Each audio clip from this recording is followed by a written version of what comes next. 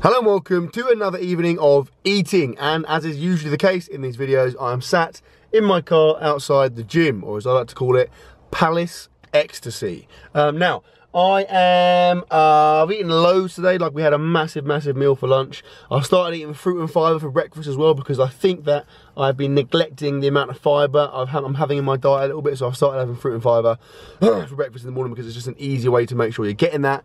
I have my standard snacks in between that and lunch. Lunch, what do we have? I had a curry, like a really big curry, and then more snacks, and I'm now, like I said, about to go in.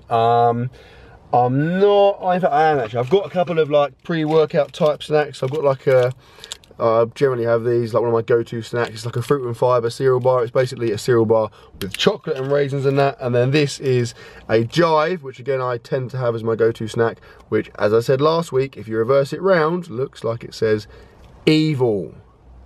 So I'm gonna have those. I'm going to drink a bit more water, and then I'm going to go into the gym. I'm doing, this is quite rare for me, I'm doing a purely bodybuilding based workout, so I'm doing back and biceps, and that's it. No squats, no deadlifts, no bench. Very rarely happens, but I'm currently deloading a little bit and taking it a bit easy, so that is the reason behind that. So I'll go in, show you a bit of the footage, and catch up with you shortly.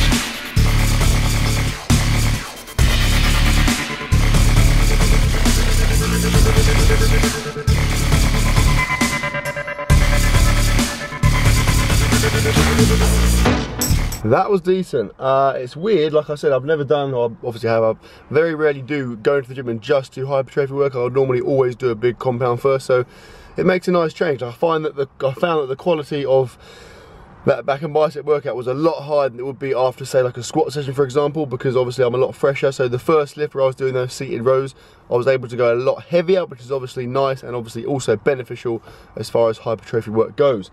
Anyway, I'm gonna have my protein now, so I've got 25 grams of chocolate smooth. Ordered some more of that the other day. I'm gonna keep persevering with it. I think, I would say it's my favourite. If you're ordering my protein, in my opinion, chocolate smooth is the best flavour. So if you're going to use my link, we become best friends automatically. But yeah, chocolate smooth I'd recommend, because basically you mix it with milk and it just tastes like an awesome, like very similar to a McDonald's chocolate milkshake. It's really nice.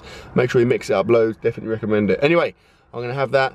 I'll go home and check in with you when I get there. I am back from training.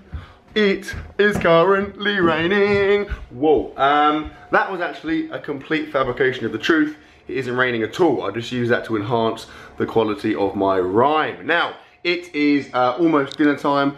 I put the oven on to warm it up, and I'm gonna have, over the weekend made a couple of like pre-ready meals to save us doing it in the week. So this is one of those. It's a lasagna, looks pretty awesome. Gonna put that in a minute, and it should be good to go in like 45 minutes.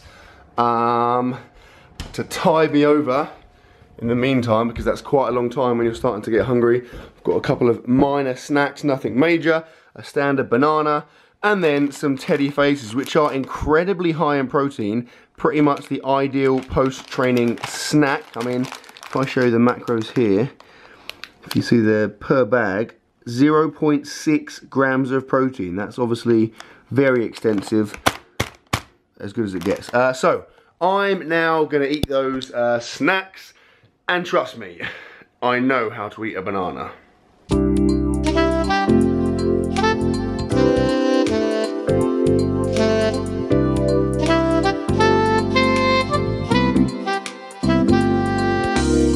Well, that was weird. Right, oven is warm, lasagna is ready, it's going in. Ready. That is the finished article, little cross section there. How bloody good does that look? So that is a sausage lasagna, which sounds unorthodox. I've made actually a bodybuilding meals like video on this where I make it. It's really good. When I first heard of a sausage lasagna, I thought someone had gone mental. Like, it sounds like it doesn't go, like saying banana casserole, but it actually is an awesome combination, and it's bloody delicious. And this is some token basil. Yeah, basil. Also, more importantly, look how good I am at spinning on my stool. And I can do that 4 or 5 times non-stop. So anyway, I'm going to eat this. It's a pretty bloody big portion. I'll put it on a small plate to make it look bigger, if I'm honest, and I think it does the trick. Also, if I hold it right there behind my head, how massive does that look? It makes it look gargantuan. So I'm going to eat that.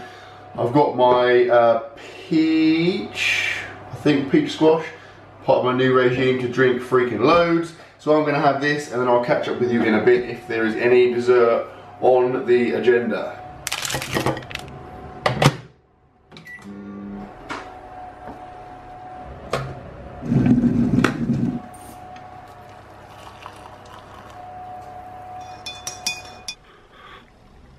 Dessert time, right. The lasagna, I'll be honest, filled me up a lot more than I anticipated. Like it was, it's had loads of like creme fraiche and stuff in it, so it was really, really good. But it was also very creamy. So it was one of those where you eat it and then within 30 seconds you're like, whoa, I have just consumed a lot of fat. But it was good, I very much enjoyed it. It's been like half an hour now, so I'm kind of ready to go back in and have a look at this. Pretty freaking excited if I do say so myself. So, that is a My Protein brownie with some vanilla ice cream. Now what I've done, if you saw my evening of eating from a couple of weeks ago, I think I was talking about these bad boys. When you eat them by themselves, like just from the packet, they're okay. I mean, they're not amazing, they're not bad, they're quite good, and obviously considering the amount of protein and macros and stuff, they're pretty freaking incredible, really. A couple of people told me to microwave them, so I have microwaved them, and straight away it's like way squidgier. And it looks freaking awesome. I had one of these the other day and I can tell you right now, when it's microwaved, it's bloody delicious. So with the ice cream as well, I'm getting a pretty huge amount of protein. Didn't really need that much protein, but if you're gonna eat a brownie, you might as well eat a protein brownie. And it is bedtime, and surprisingly enough, because I never ever do this, I have not showered yet. I'm still in my gym attire. Chest is looking good though.